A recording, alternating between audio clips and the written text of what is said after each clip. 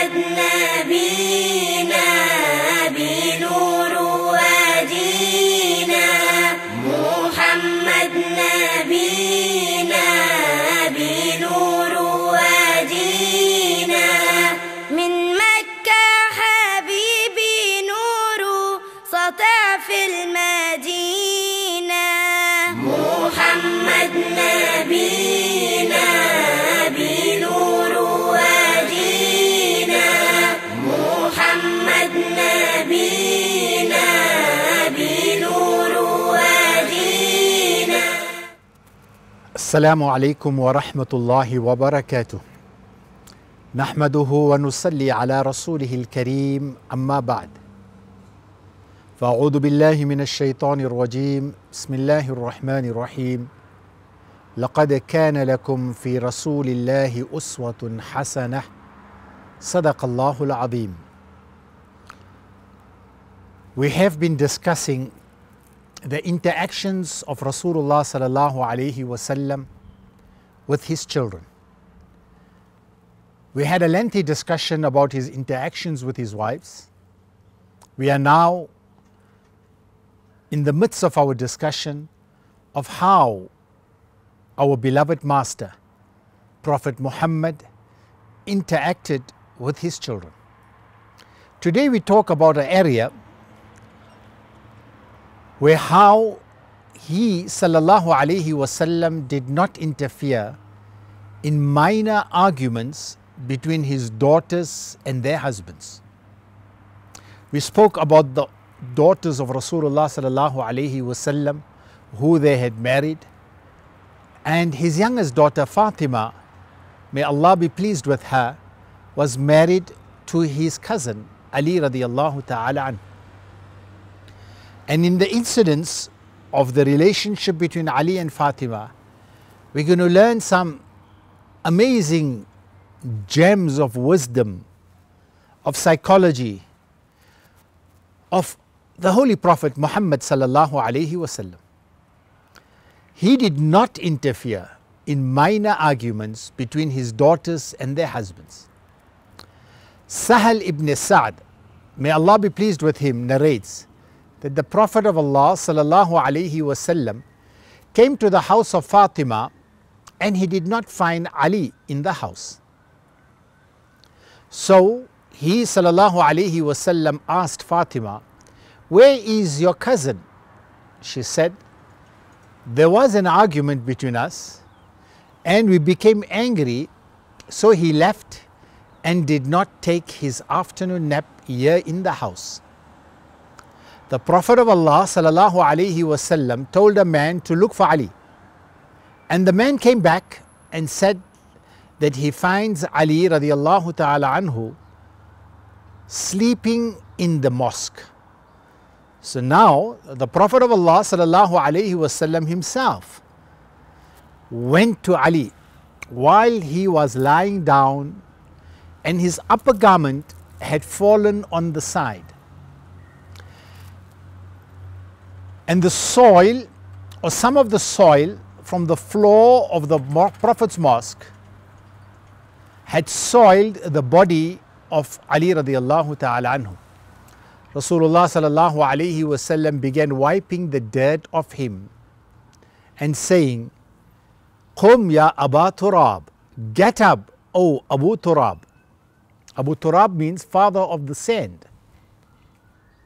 Now, from the benefits of this hadith is that it is wise to humor the husband of one's daughter and calm his anger if the couple had a disagreement.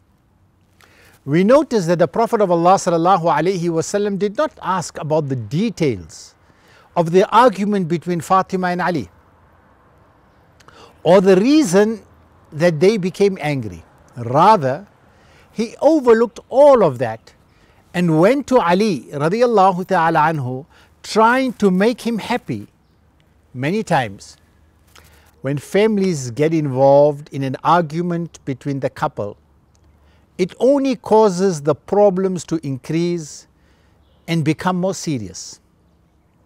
Among other benefits is that the narration tells us about the good manners of the Prophet of Allah sallallahu alaihi wasallam. He himself goes to Ali radiallahu ta'ala anhu to try to please him, and he wipes the dirt, the soil of the body of Ali in order to cheer him up, and he jokingly calls him by his nickname Abu Turab, to put him at ease. He did not blame Ali for making his daughter angry, even though she had a very high status in the eyes of the Prophet of Allah sallallahu alaihi wasallam. Nor did the Prophet speak to him about that. And this is from the beautiful wisdom of the Prophet sallallahu alaihi wasallam. Thus this hadith tells us about the virtue of being gentle to the daughters' husbands and calming them down and not blaming them to preserve their love. Ibn Battal, may Allah have mercy upon him, said, from the benefits of the narration is that even the most virtuous people may still develop problems with their wives, as anger is an integral part of human nature. This may even cause them sometimes to leave the house out of anger. He should not be blamed for that. It is also possible that the reason Ali radiallahu ta'ala anhu left the house was his fear that he may say something whilst he was angry that would not be befitting to the high status of Fatima. May Allah be pleased with her. Thus, he cut off that possibility of leaving the house until they both calm down. It is that it is better for the husband to leave the house if he feels that the heat of the argument may cause the marital problems to increase. Just as leaving the house in such a situation may cause him to look at himself and to realize any mistakes that have been made which may not occur if he stayed at home. As for Fatima, may Allah be pleased with her, she did not leave the home. Rather, she stayed in her own home. This is something that lessens the problems. And it lessens the problems and its effects as opposed to if she had left for her father's home. Thus, it is the responsibility of the family to have and play a positive role in guiding and advising the wife to be patient and to treat her husband kindly.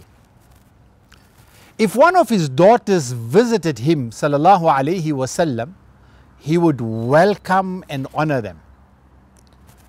Aisha radiallahu ta'ala anha says, or rather, before even continuing here, let me complete the incident between Rasulullah and Fatima and Ali. We find that when Rasulullah sallallahu alaihi wasallam went to the masjid and he found Ali lying in the masjid, the Prophet of Allah sallallahu alaihi wasallam held the hand of Ali.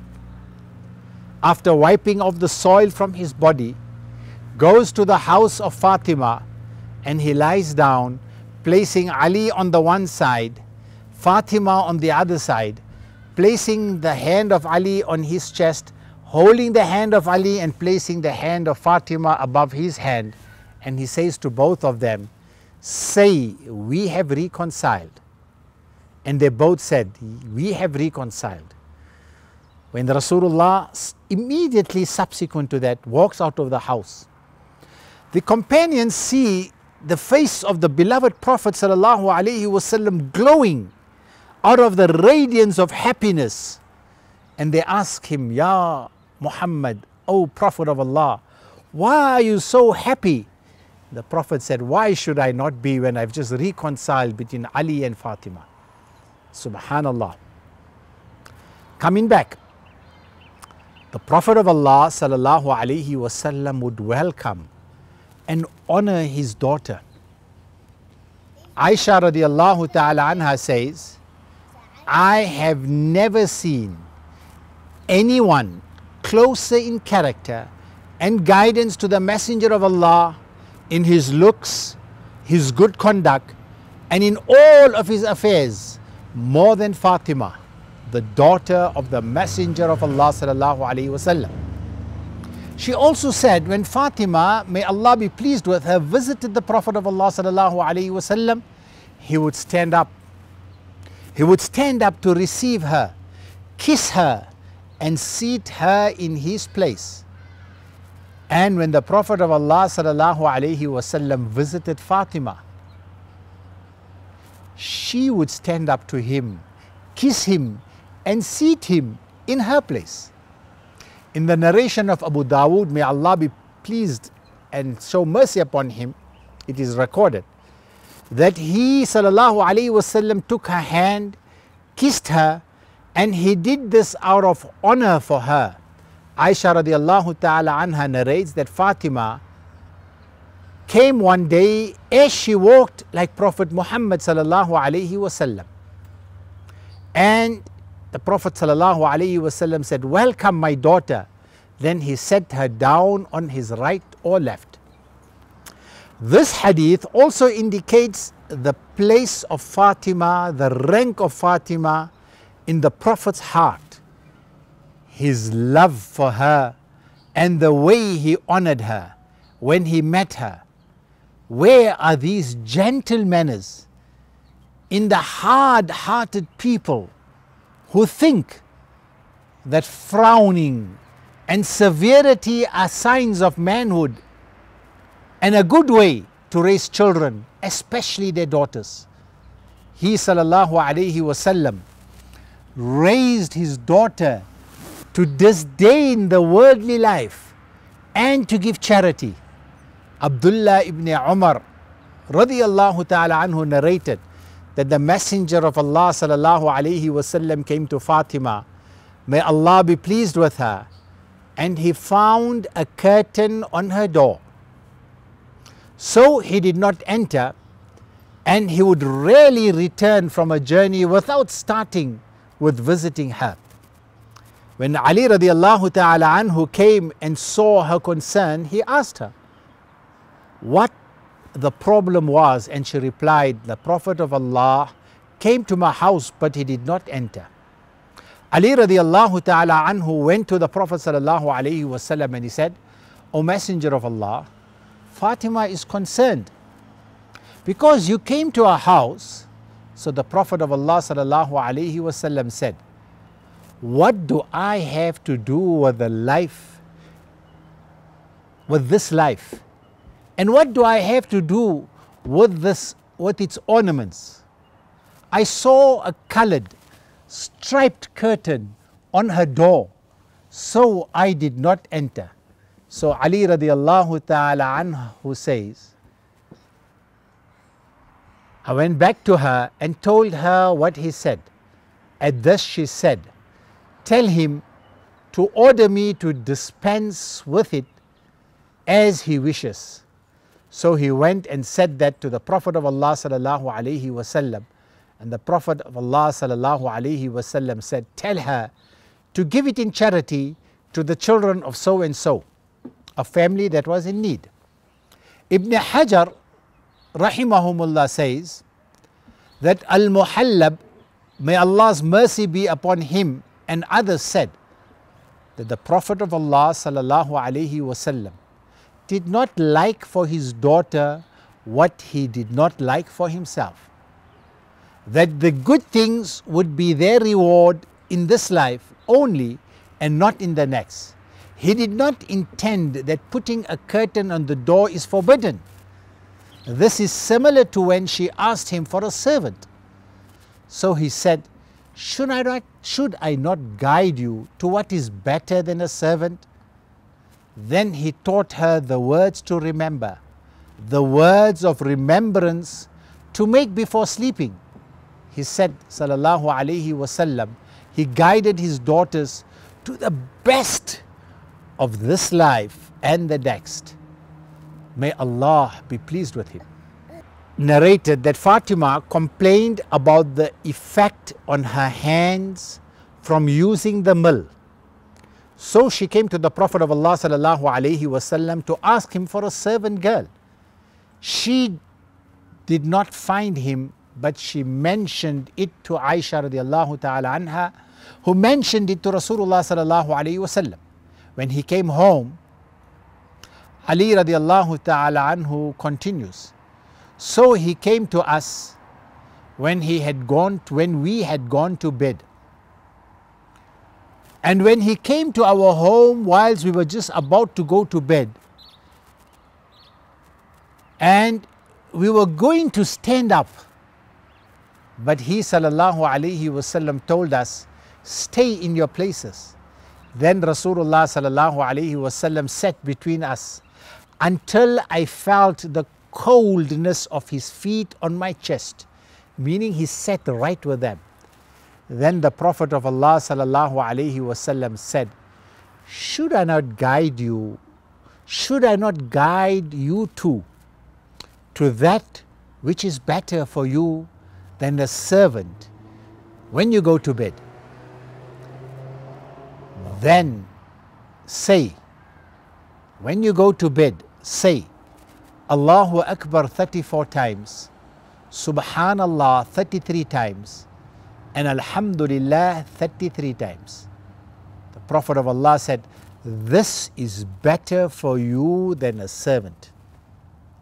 The reason that the Prophet of Allah sallallahu alaihi wasallam did not give them a servant is that he chose to donate whatever came to him to the poor people of the Sufha. And he was of the view that patience was better for his family because it is greater in reward. It also shows the gentleness used in dealing with one's daughter and her husband, as he did not ask them to get up when he came to them and left them to stay in bed. Rasulullah sallallahu alaihi wasallam even sat between them and he taught them what was better than the servant they had asked for. This beautiful way is a method of teaching a person what is better than what they had asked for, showing them that preparing for the next life, having patience and not being deceived by this worldly life is more important than what one is seeking. Rasulullah sallallahu alaihi wasallam also taught them another dua, which would be better for her than a servant. Abu Hurairah radiallahu ta'ala anhu says and narrated that Fatima radiallahu ta'ala anhu came to the Prophet sallallahu alaihi wasallam asking for a servant. Rasulullah sallallahu alaihi wasallam told her to say, Allahumma rabbis samawati sab' wa rabbul ard wa rabbul arshil azim rabbana wa rabbi kulla shay faliqul habbi wal nawa wa yunazzilun tawrat wal injil wal furqan a'udhu bika min kulli sharrin shay anta akhidun binasiyatih Allahumma anta al-awwal falaysa qablaka shay wa anta al-akhir falaysa ba'duka shay wa anta al-zahir falaysa fawqaka shay wa anta al-batin falaysa dunaka shay aqdi 'anna ad-dayn. O Allah, the meaning of this dua, O Allah, Lord of the seven heavens and Lord of the earth and Lord of the mighty throne, our Lord and Lord of all things, the one who splits the seed and the date seed and revealed the Torah, the Injil and the Quran, I seek refuge in you from the evil of everything that you have taken by his forelock. O Allah, you are Awwal, the first, so there is nothing before you, and you are Al-Akhir, the last, so there is nothing after you. You are Al-Zahir, the highest, so there is nothing above you. And you are Al-Batin, aware of the subtle secrets, so there is nothing closer than you. Settle our debt for us and enrich us from poverty. He sallallahu alaihi wasallam advised Fatima to take responsibility for her actions. He told her, O Fatima, rescue yourself from hellfire, for I cannot save you from Allah. The wording of this hadith is reported by Imam Bukhari. Fatima, the daughter of Muhammad, ask whatever you want of my wealth, but I cannot save you from Allah. Meaning, do not depend on your noble lineage, for I cannot protect you from any harm that Allah intends for you as a result of your action. These were some of the beautiful ways that Rasulullah sallallahu alaihi wasallam interacted with his children, how he taught his children, how he advised them to rather seek the benefits of the hereafter, and in the most beautiful, in the most gentle way that he sallallahu alaihi wasallam provided for the spiritual, emotional, psychological development of his children. May Allah subhanahu wa ta'ala in His infinite mercy and wisdom provide you and I the ability and the capacity to learn from our beloved Prophet sallallahu alaihi wasallam the mannerism in which to deal with the challenges of raising children. Wassalamu alaikum wa rahmatullahi wa barakatuh. Until we meet again next week. Wassallallahu alayhi wa ala alihi wa sahbihi ajma'in. Muhammad Nabina Binu